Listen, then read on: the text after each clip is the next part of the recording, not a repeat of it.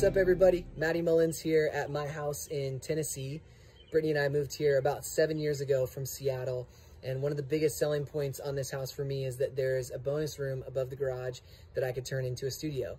And if you followed me for a while, you've seen pictures and videos of the studio. It's really nothing too crazy, but I do spend a lot of time up there writing, recording, and working. So when quarantine happened, we decided we were gonna do a bunch of updates around the house that we hadn't had the time to do until now.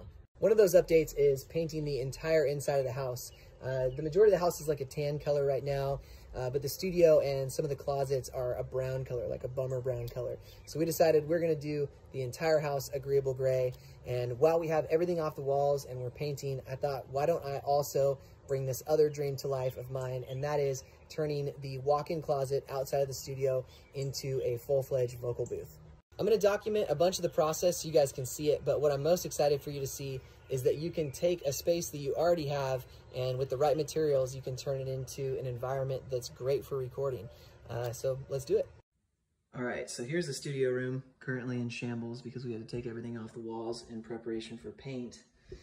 And here is the closet that's becoming the vocal booth. Currently just a closet, but not for long. Patched up in here and ready for paint.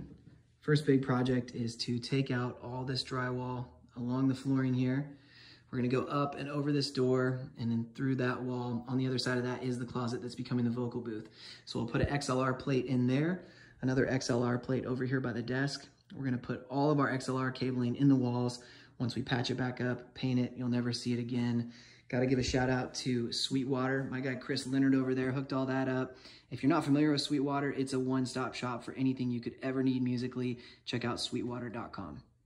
Next big project is we're gonna frame up a window in this wall going between the vocal booth and the control room. And that's basically just so that I'm able to see and communicate clearly with whoever's engineering my vocals in this room.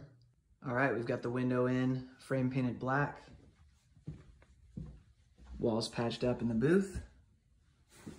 XLR cabling in. Time for some paint. All right, wall repair and paint is done.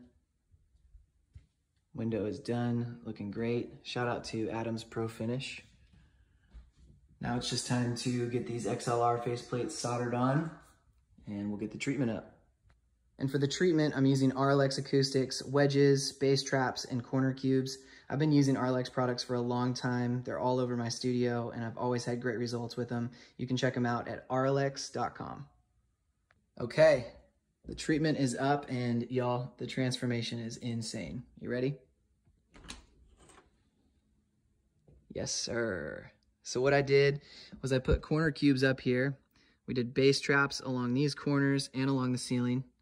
I put 4-inch wedges on the back wall and 4-inch wedges on the door, 2-inch wedges everywhere else.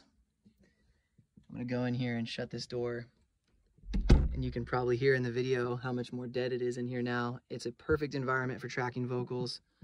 All we gotta do is put a rug down and get the mic in here and wire it up. The rug is in, mic is in, wired up. Just tested everything, sounds killer. I use the Telefunken AK-47 Mark II. In my opinion, Telefunken makes the best microphones on the market. Check them out. And as you can see through the window here, studio is all put back together and we are back in action. Thanks for following along, and I'm gonna get back to making some music.